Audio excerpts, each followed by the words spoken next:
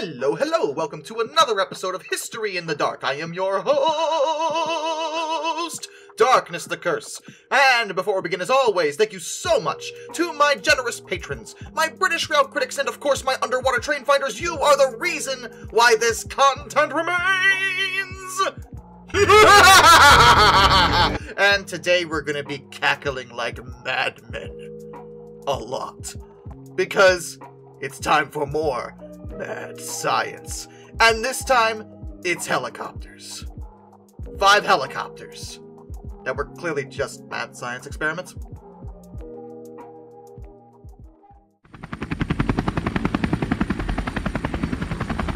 The Focke-Wulf Fw-61. You know, if you think about it, a helicopter in and of itself is kind of a mad science experiment. Yeah, okay guys, here's what we're gonna do. Instead of doing like a normal plane that we already know works and is safe, how about we put the prop on top of the thing and hope that it stays level and doesn't kill us all. It'll be fine, I promise. To be fair, helicopters have worked really well and are very, very good at what they are for. And the reason I put the 61 on the list is that, well, it's considered the first practical, functional helicopter, and as a result, one of the oddest. It may seem like low-hanging fruit to talk about the very first helicopter in terms of being a mad science experiment, but like I already explained, helicopters are kind of nuts. And this thing first flew on the 26th of June, 1936. Professor Henrik Focke had already been working with autogyros for a while, which in and of themselves are a pretty interesting concept, but he felt they were very limited. To compensate for that, he thought that they should have a powered top rotor. Autogyros don't power the top rotors, they're strictly autorotational. So he wanted to create, well, a helicopter, and started work in 1932, and worked their way up to a free-flying model in 1934, which proved that the concept could indeed work. So at least they tested it before building a full-size version. On the 9th of February 1935, Focke received an order for the building of a prototype, which was designated as the Fw-61. A single radial engine drove twin rotors that were set on tubular steel outriggers to the left and right of the fuselage. It itself was based on the fuselage of the training aircraft, the Focke-Wulf Fw-44. Each of the main rotors had 3 articulated and tapered blades that were driven by the engine through gears and shafts. Longitudinal and directional control was achieved by using a cyclic pitch and asymmetric rotor shift. And since it was using 2 rotors, well, they didn't have to worry about the torque reaction causing the aircraft to spin. The rotors spun in 2 different directions, they counter-rotated. It's the same way the modern-day Chinook works. You probably already noticed it has a propeller in the front, but that was purely for the sake of the motor they were using. Airflow was crucial with that type of engine in order to keep it from overheating. The turboprop in the front actually provided negligible thrust. It wasn't meant to actually pull it along like an airplane. And they only ever made 2 of them, but the tech was later adapted to create the Focke-Achgelis Fa-223 Drach, which means dragon. They only ever managed to produce 20 of those, but it was the first helicopter to actually attain production status. They would have made more, except that Allied bombing destroyed the factory, so, you know, World War II and all that.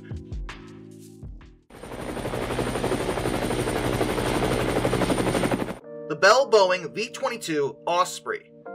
Okay, I concede that some of you are probably already writing comments, and hold off. I know this isn't technically a total helicopter of sorts. It does have the functionality of a conventional helicopter, but this would be more properly defined as a tiltrotor. What's the difference, you ask? Well, it's in the name. The Osprey's 2 rotors can tilt in midair, allowing it to transition from a fairly typical helicopter setup into flying like a regular plane. The program that created these things officially commenced in 1981, and the contract was awarded to a partnership between Bell and Boeing. The Osprey first flew on the 19th of March 1989, though it was not introduced until the 13th of June 2007.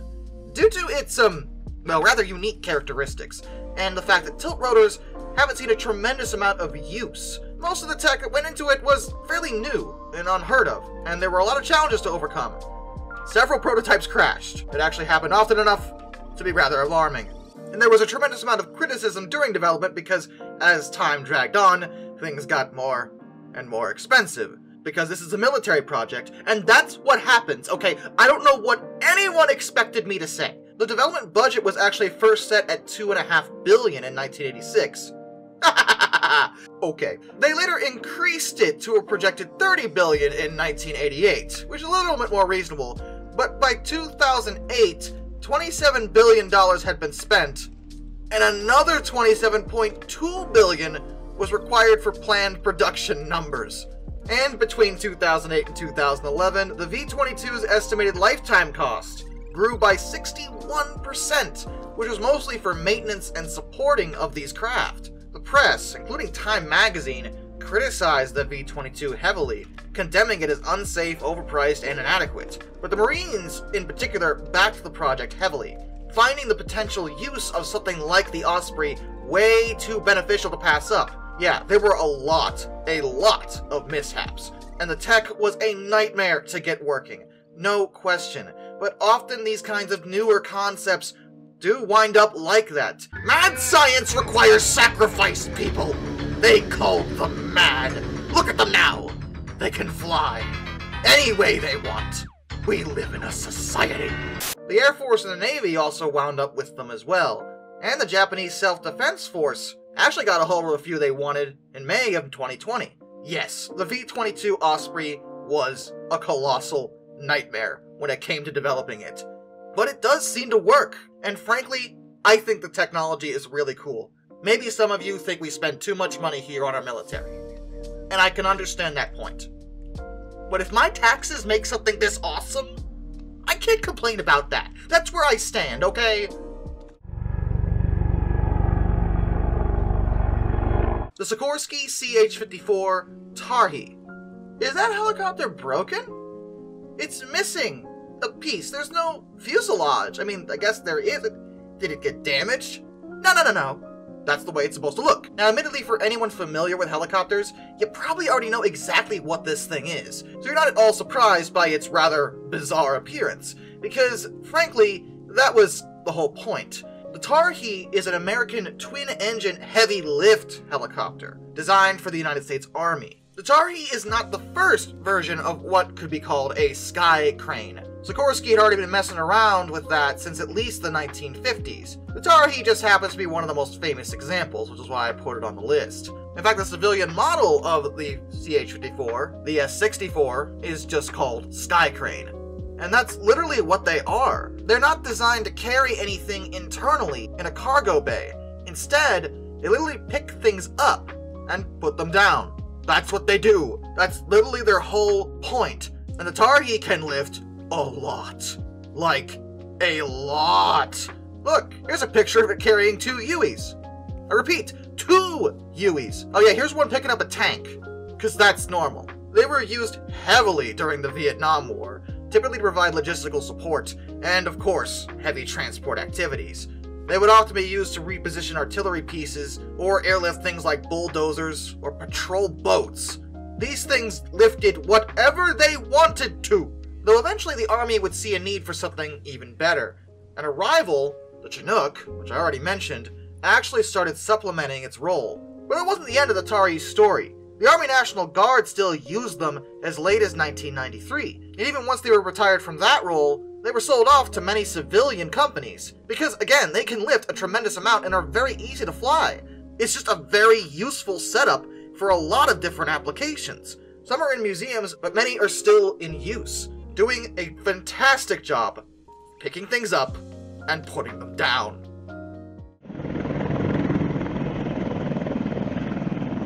The Mill V-12, comrade.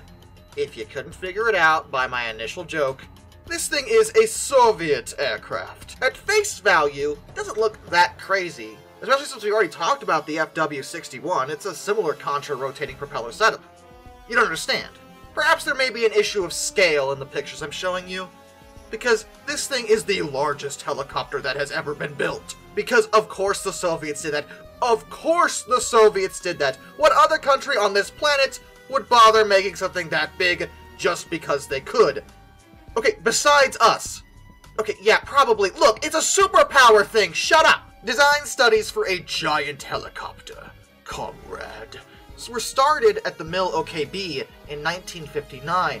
The reason why they wanted something so large is, frankly, they needed something huge to lift their ICBMs, the intercontinental ballistic missiles they had. Nothing they had at the time could really do this, well, without a runway, and the V-12 was meant to fix that problem. At first they wanted to use only one propeller, but design limitations forced the twin rotor setup instead. The airframe itself actually is pretty conventional, but largely due to how, well, large it is, there were significant control issues that had to be overcome to keep the control forces felt by the pilots to an absolute minimum. The control system actually has 3 distinct stages. Stage 1 is the direct mechanical control from pilot input forces, and those are fed to a second stage, an intermediate power control system with low-powered hydraulic boosters. Those transfer commands to Stage 3, high-powered rapid action control actuators, which are at the main gearboxes and operate the swash plates directly. It worked, but yo, its first official test flight actually resulted in a bit of a hop, not an actual flight, due to oscillations caused by the control problems. But the second flight actually went better, and it set several records in terms of lifting capacity. When they worked, they actually outperformed their design specifications, and a lot of the records they set still stand today, because, well, no one's ever bothered to make a helicopter this big since then. Seeing it in action was visually impressive, but weirdly, it didn't get put into service at all. The Soviet Air Force did not accept the helicopter. Why? It was doing exactly what they wanted. In fact, it was performing better. What happened? Well, that had to do with other technologies outpacing the development of this thing. See, it was meant to carry their missiles, remember? It was meant for their rapid deployment. But by the point the V-12 was ready, the missile's range had largely increased. There wasn't a reason to move them around anymore. So, something this big and massive just didn't really need to be used. It naturally would have been very expensive to maintain, and if there's nothing large and heavy enough that needed to be lifted to necessitate the use of this thing, then what was the point of it? Which is rather sad, actually, because besides its complex and irritating production, the end result did actually function.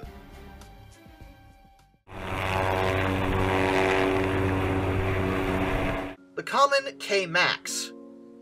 What in the heck? Yo, those rotors are really trippy. And they're so close together.